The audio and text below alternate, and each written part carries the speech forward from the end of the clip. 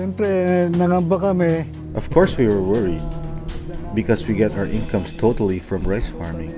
Kabuhayan namin. Bagyang pagkakataon na lang at It was just a short time before harvest, but everything was destroyed. None of the money we invested came back. We did not even get enough rice for our family to eat. halos wala kaming nakuha.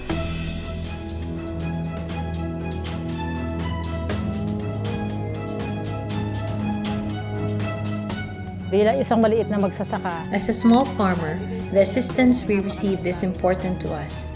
A bag of certified rice seeds, a bag of complete fertilizer.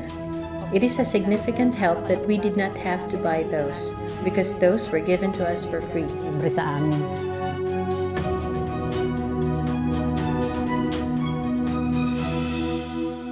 Ang feedback natin, maganda yung... We received feedback that harvest was good. Before the calamity, the average yield was much lower, only 4.7 tons. 4.7. Sa dati pong panahon kasi, Before, in our plot of 1.13 hectares, we harvested between 100 to 102 kavans. With the help they gave us and the method they taught us, I was able to harvest 127 kavans. Some of the rice we will consume at home, some of the seeds we will save for the next planting season. para panggamit sa susunod na taniman. On behalf of FAO, I would like to thank you, our partners and beneficiaries, for allowing us to be part of the region's recovery.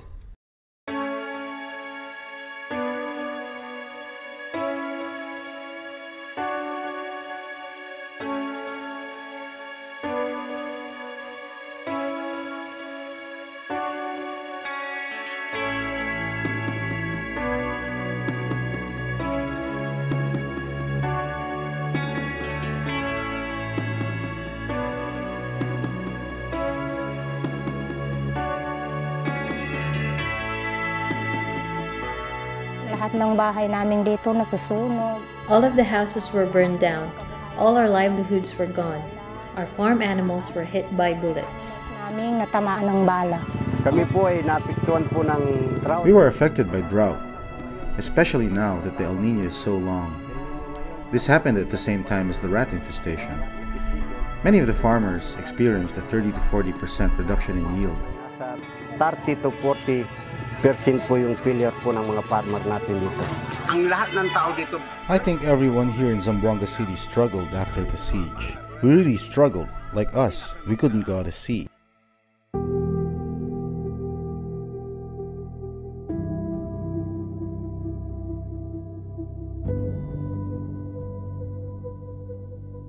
Yung na-receive ko sa UNFAO. What I received from FAO are fertilizer, tree seedlings, garden tools, plow, rice seeds, vegetable seeds. Ng mga palay, seeds ng gulay. Na-improve. Our income improved because FAO trained us through farmer field schools. We learned to reduce production costs and increase our incomes. Income po.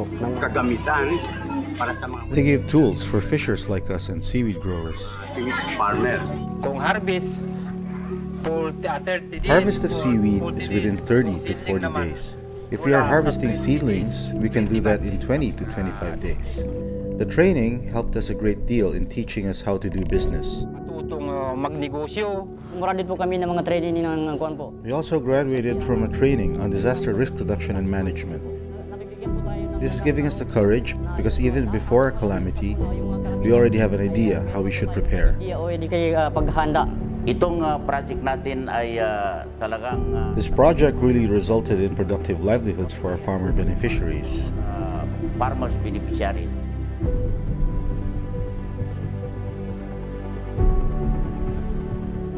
Nakita ko po yung mga kababaihan. I saw that prior to this, women engaged in just any type of work.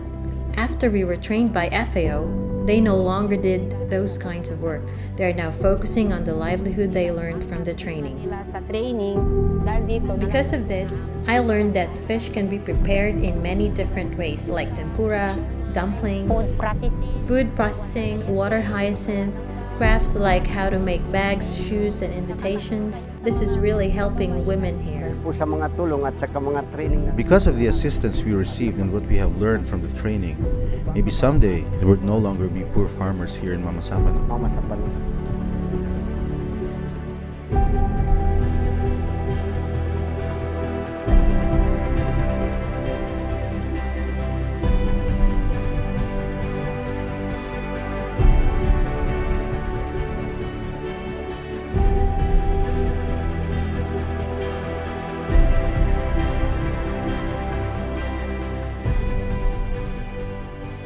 We are using now the drones for pre-disaster risk assessment. In terms of efficiency and cost effectiveness, we can plan using a viable source of data so that we can plan and provide interventions that is appropriate for our farmers in times of disasters and calamities.